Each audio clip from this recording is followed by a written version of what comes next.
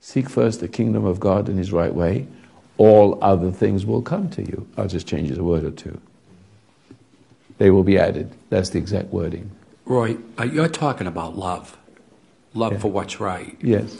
And when we start beating ourselves up and with self-loathing, judgment, condemnation, that critical spirit doesn't speak to us anymore. We allow God to come in and love us. So many of us have this pride that thinks we could figure things out. Try to make something happen. That's right. You know, and being out of time presence, so to speak. Yeah. You know, so when you're talking about the station coming to you, like you have no concept of time, I believe that's where love really is. Love abides in this timelessness.